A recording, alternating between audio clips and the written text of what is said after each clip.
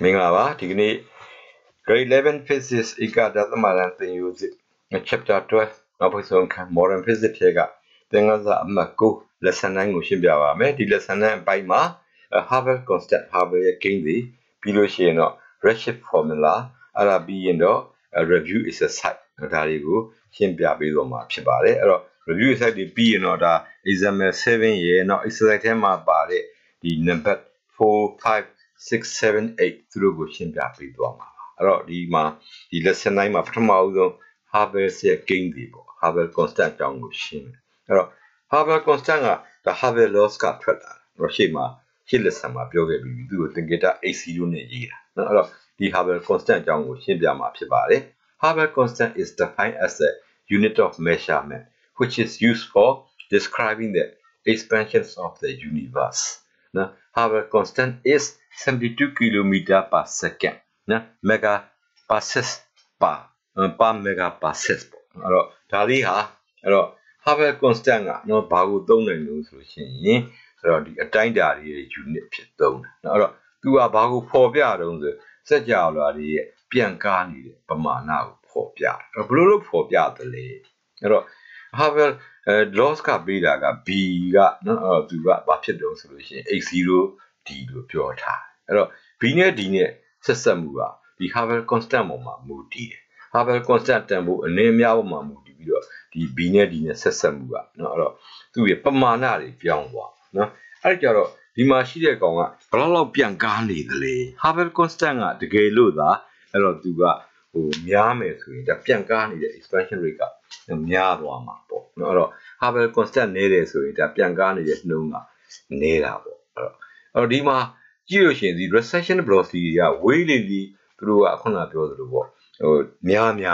have it all pure tar. I reach my pare constantly have it constantly. The a dying daddy will popular unit pit to go down. Now, have a king the such a Ipiangamu popular a dying dad unit pit. The have a constant tambo mamu the Piancare to the unit time pure. Lagoma 72 km per second or per megapasses PT. The A0 tempo the 72 km per second. Per megapasses. The a poa gonga the velocity unit. Auka gonga no bagu pura distance unit. The Shima have a loss cap yoraga. B is equal to H0 D pure. H0 suro. B divided by D pit, not the Jamul walk of the velocity pit, no 72 km per second pit, Auga, no 1 megapasset, no Arimahida council, Galia to a unit D, kilometer per second per megapasset, pit. Have a kingly unit label. No, the relation between recession velocity and the distance for different galaxies, the measure value A0 is subject to vary for different velocity measurement of velocity is shown in figure. The bonina papiaro into a system relation of your Bazuna system. The symmetry object, no Akadama here, Yavutu, so quasi recession velocity, not the car through the Agua weedy, no Aradi go to no the glassy amumu the time like, not time like Biroma, Dalibu. Crabs twilight, Aralia do relation pure. Not Rodima, but when you unite so quietly, recession velocity, a coawidu is some movie, bone in poor Piatadi. Rodimagaro, the Apia on the board, not the wine beer county, a Bago cluster, not the Bago Jezuma, she did. County ma, she did the Calesi, the recession velocity, not to go wine wheel matare,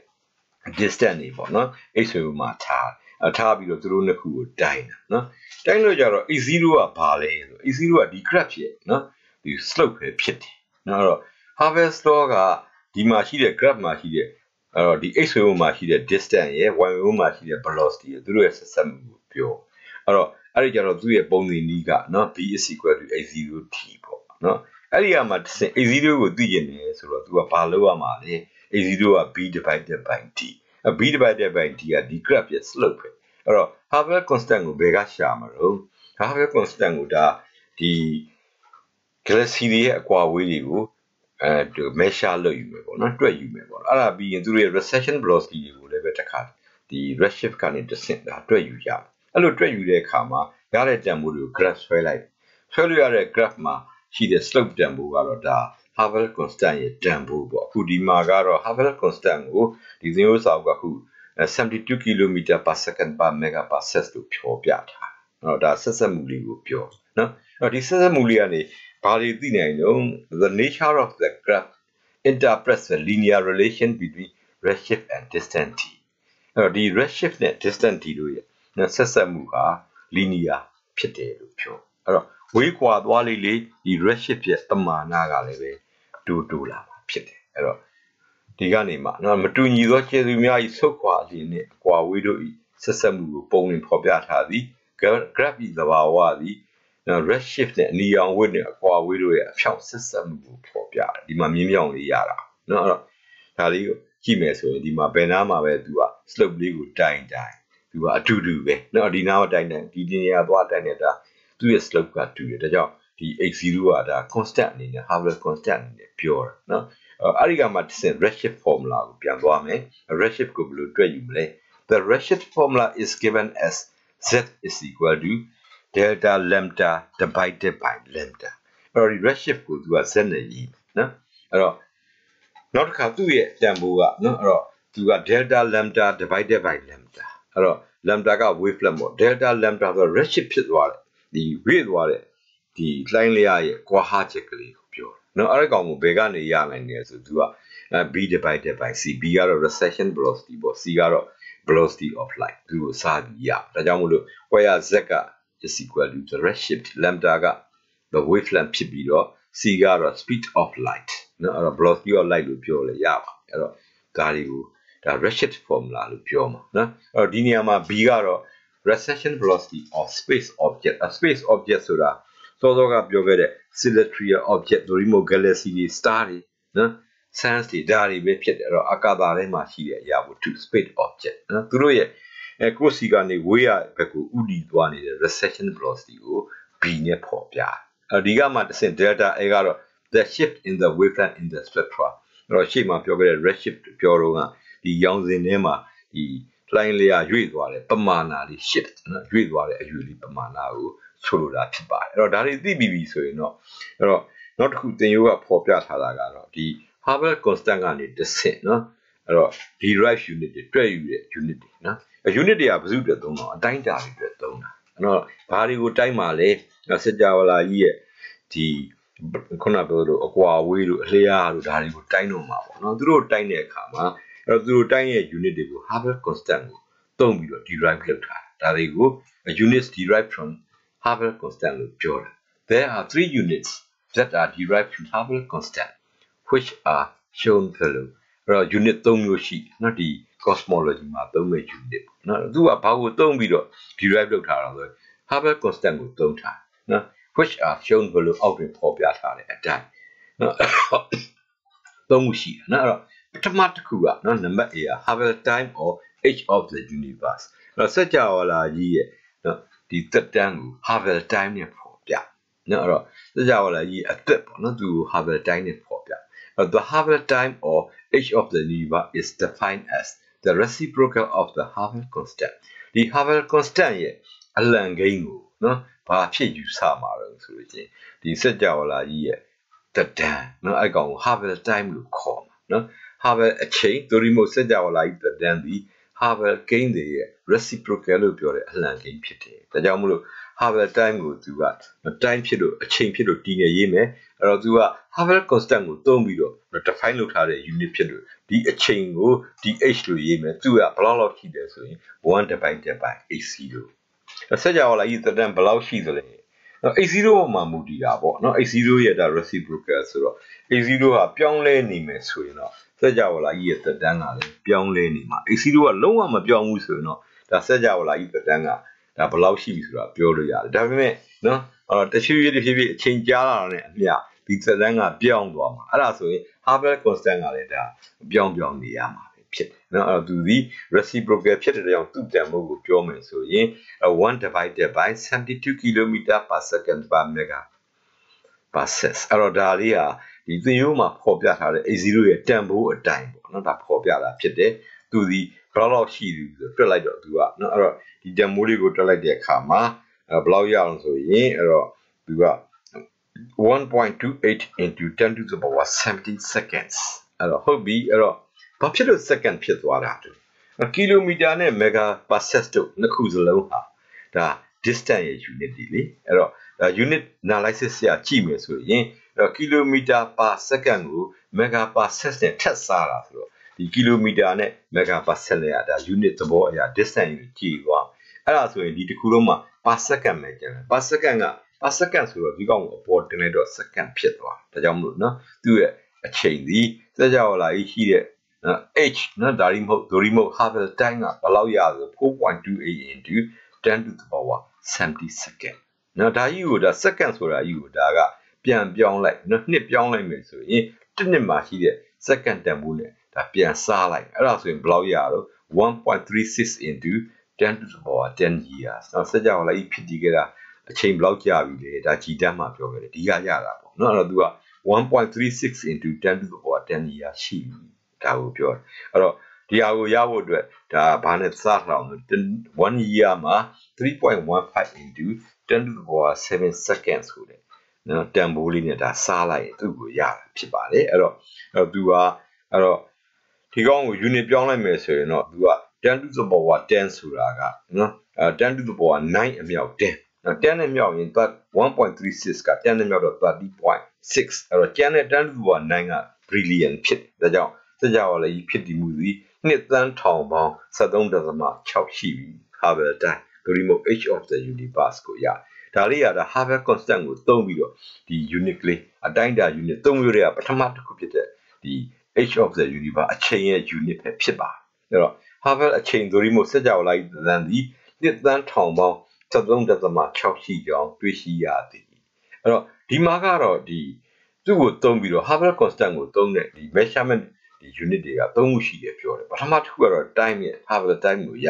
နောက်တစ်ခုနံပါတ် B ပေါ့နောက်သူကတော့ Hubble length ဒါအလျားကိုတိုင်းနော် Hubble constant ကိုသုံးပြီးတော့တိုင်းတဲ့အလျားပေါ့နော် Hubble constant ကိုသုံးပြီးတော့တိုင်းတဲ့အလျားကနော်အဲ့တော့ Hubble constant ကနော်တကယ်တမ်းကတော့သူက per second ကြီးပဲနော်အဲ့ per second ကြီးဆိုတော့သူ့ကိုအဲ့တော့ဒီအလျားကိုရဖို့ဆိုလို့ရှိရင်ဒါ velocity တစ်ခုနဲ့မြောက်ပါနော်အဲ့လိုမြောက်တဲ့ခါမှာဘယ်သူနဲ့မြောက်တော့ဆိုရင်ဒီအာကာသတွေကထုတ်လွှတ်လိုက်တဲ့ electromagnetic waves ဒီနည်းပြောရင် light တွေနဲ့သွားတာဆိုတော့နော်သူကို velocity က light နဲ့မြောက်ရုံပါပဲဒါကြောင့်မလို့ the Hubble length is defined as the product of the speed of the light and Hubble time it is also known as Hubble distance အဲ့တော့ဟုတ်ပြီအဲ့တော့ Hubble အလျားဟာတဲ့အလင်းဤအလျင်နဲ့ Hubble အချိန်တို့ရဲ့မြောက်လက်ဖြစ်တယ်နော်အလင်းရဲ့ unit က meter per second လေအချိန်က second နော်အဲ့တော့ဒီနှစ်ခုကို unit ရစဉ်းစားမယ်ဆိုရင် meter per second နဲ့ second နဲ့မြောက် meter ပဲကျန် meter ကအလျားရဲ့ unit နော်ဒါကြောင့်ဒီ Hubble constant ကိုသုံးပြီးတော့နော်ဒီ derive လုပ်ထားတဲ့အလျားဖြစ်တဲ့သူကို Hubble length လို့ခေါ်ဒါလေးရလည်းပဲ Hubble constant ကိုသုံးတဲ့အတိုင်းတာ unit ပဲအဲ့တော့ the product of day is about 113.6 million light years which depends on the values of Hubble constant အဲ့ဒီမြောက်လို့ရတဲ့ကောင်လေးကနော်ဘယ်လောက်ရှိတော့ဆိုရင်အဲ့တော့သူကသိများတဲ့အကွာဝေးဆိုတော့ဒါ light year နဲ့တိုင်းပါ light year ကဒါ distance ရဲ့ unit ပါသူက grade တန်းမှာသင်ပြီးသားအဲ့တော့သူဒီဘယ်လောက်ရှိတော့ဆိုရင် 30.6 billion light year ရှိအဲ့တော့ဒီ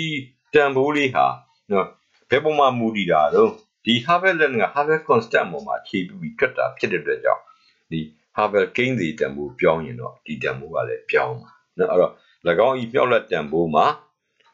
၎င်းမြောက်လက်ဤတန်ဖိုးမှာ 30.6 billion light years ခန့်ဖြစ်ပြီး Hubble ကိန်းစီတန်ဖိုးပေါ်တွင်မူတည်သည်နော် this length is the radius of the observable universe အဲ့တော့ဒီ Hubble length တနည်းပြောရင်တော့နော်ဒီ 30.6 billion light years ကနော်အခု observe universe နော်တနည်းပြောရင် visible universe observe universe ဆိုတာကလည်းပဲဒါ grade တန်းမှာပါပြီးသားပေါ့နော်ဒီမျက်မြင်တွေ့ရှိနိုင်တဲ့စကြဝဠာကိုတိုင်းတာရရှိနိုင်တဲ့စကြဝဠာအဲ့ဒီစကြဝဠာရဲ့ဒီအချင်းဝယ်ပဲဖြစ်တယ်နော်သူ့ကိုဘယ်လိုရေးမှာတော့နော်သူက c က velocity of light နော် th ကနော် Hubble time ဒါကြောင့်သူတို့ရဲ့နှစ်ခုရဲ့မြောက်လက် CDH ဒိုရီမဟုတ်အဲ့တော့ TH ကဘာနဲ့သွားတူပြန်လို့ TH က Havel time က reciprocal of နော် Havel constant လို့ပြောတယ်နော်ဒါကြောင့်မို့လို့အဲ့တော့ TH ရဲ့နေရာမှာအဲ့တော့ Havel constant ရဲ့ reciprocal ထည့်လိုက်မယ်ဆိုရင် CL2 or CH to the power -1 ပေါ့နော်အဲ့ဒီကောင်က Havel length ပြောတာဖြစ်တယ်နော်ဤလျာသည်တိုင်းတာနိုင်သောစက်ကြောလားမျက်မြင်စက်ကြောလားဤအချင်းဝက်ပင်ဖြစ်သည်ဒါလေးကိုပြောတာပါအဲ့တော့နောက်တစ်ခုကတော့ Havel ရဲ့ volume ပေါ့နော်ဒုရယ်ကိုပြောနော်အဲ့ Havel ရဲ့ volume ကတကယ်တမ်းကတော့စက်ကြောလားကြီးရဲ့ဒုရယ်ပဲဖြစ်မှာပေါ့နော် Havel volume is defined as the volume of the observable universe visible universe ဒီ Havel ရဲ့ဒုရယ်ကအမျက်မြင်စက်ကြောလားကြီးတစ်ခုလုံးရဲ့ဒါအတိုင်းတာပမာဏဒုရယ်ဖြစ်တယ်အဲ့တော့သူ့ကိုလိုရင်ဘယ်လိုလုပ်မလဲအဲ့တော့သူကအဲ့တော့သူ့ရဲ့ဒီ visible universe ရဲ့ radius ကရှေ့မှာပြောတဲ့ Havel length ပြောပြီးသားနော်ဒါ universe ရှိမယ်အဲ့တော့သူ့ရဲ့ဒါ radius ကစောစောကပြောခဲ့တဲ့ Havel length နော်သူက Havel length ရှိမယ်သူက CH to the power -1 ပေါ့နော်တနည်းပြောရင်တော့ဒါက CDH ပေါ့နော်အဲ့တော့ဒါအလျားလေးရှိအဲ့တော့ဒါဟာစလုံးပုံစံကြီးဖြစ်တဲ့အတွက်ကြောင့်သူ့ရဲ့ဒုတွေကိုလိုချင်နေဆိုရင်စလုံးတစ်ခုရဲ့ဒုတွေက 4 ပိုင်း R2 ဆိုတာသိပြီးသားဒီမှာ radius R က CH 0 to the power -1ဆိုတော့เนาะအဲ့ဒီ radius ရဲ့နေရာမှာသူ့ကိုထားလိုက်เนาะ it is also defined as the volume of the sphere whose radius is CH to the power -1အဲ့တော့ဒါဟာဒီ sphere ရဲ့ဒုတွေပါပဲအဲ့ sphere ကြီးကသူ့ရဲ့ radius ကဒီ Havel length သူဒီမို့ဒီ radius of the universe သူ့ရဲ့အတိုင်းတာပဲဖြစ်၎င်းကိုအချင်းဝက် CH to the power -1ရှိသောအလျားရှိသောစက်လုံးဤဒုရယ်ဟူသည်သတ်မှတ်သည်နော်ဒါတွေဟာအဲ့တော့ Havel constant ကိုသုံးပြီးတော့နော်ဒီအတိုင်းတာသုံးမှုရဲ့ unit တွေကိုဖော်ပြတာဖြစ်တယ်ပထမတစ်ခုကတော့နော်အဲ့တော့ဘာကိုပြောတာလဲအချိန်ရဲ့ unit Havel time မှာနောက်တစ်ခုကအလျားရဲ့ unit သူကတော့ Havel distance လို့ခေါ်ပါတယ်နောက်တစ်ခုကဒုရယ်စကြဝဠာကြီးပမာဏဒုရယ် unit သူ့ကိုတော့ Havel volumes လို့ခေါ်နော်အဲ့တော့ဒါတွေပြီးရင်ဒီဘိုင်းနဲ့သက်ဆိုင်နေတဲ့ review exercise လေးတွေကိုရှင်းပြပါပထမဒီ review exercise က what is Havel law used for Havel laws ကိုဘယ်အတွက်သုံးတာလဲနော် Havel law ကိုသုံးလိုက်တဲ့အခါမှာဘာတွေသိလာလို့အဲ့တော့ဒီ Havel law ကိုသုံးလိုက်တဲ့အခါမှာဒီ Havel time တို့နောက်တစ်ခါ Havel length Havel volume လို့ပြောတဲ့ဒီစကြဝဠာကြီးရဲ့နော်အဲ့တော့သူ့ရဲ့H တို့နော် H of the universe သိမယ်ဆိုတော့နောက်တစ်ခါသူ့ရဲ့ဒီကျေပြန်းတဲ့အလျားတွေသိမယ်ပြီးရင်သူ့ရဲ့ပမာဏဒုတွေသိတာပေါ့နော်ဒါကြောင့်အဲ့ဒါတွေကိုဖြေရအောင်နော်အဲ့တော့အဖြေသည် Havel law is used for understanding the motion of the astronomical object due to the expansion of the universe အဲ့တော့ Havel law ကိုဘယ်အတွက်သုံးလို့နော်အဲ့တော့ astronomical object လို့ပြောတဲ့ဒီနော်အာကာသထဲမှာရှိတဲ့အရာဝတ္ထုတွေရဲ့ရွေ့ရှားမှုတွေနောက်ပြီးသူတို့ရဲ့စကြဝဠာကြီးရဲ့ပြန့်ကားနေမှုတွေဒါတွေကိုနားလည်ဖို့အတွက်သုံးတယ်နော်အဲ့တော့ဒါတွေကိုဘယ်လိုနားလည်တာတော့စိုးတော့ပြောတဲ့ဒီ H တွေကိုသိမယ်နောက်တစ်ခါသူ့ရဲ့အကွာဝေးတွေကိုသိမယ်နော်ဒါတွေကိုသိမယ်ဆိုရင်တော့ဒါသူတို့ဘယ်လိုရွှေ့ရှားနေတယ်လဲအဲ့ဒီကနေဘာသိလာတော့နော်တဖြည်းဖြည်းနဲ့စကြဝဠာကြီးကပြန့်ကားနေတယ်ဆိုတာကိုဒါသိရှိဖို့သုံးနေတာဖြစ်ပါတယ်အဲ့တော့ဒီကနေ့သင်ခန်းစာလေးကိုဒီလောက်နဲ့ပဲရန်နာထားပါမယ်အားလုံးပဲကျန်းမာချမ်းသာကြပါစေ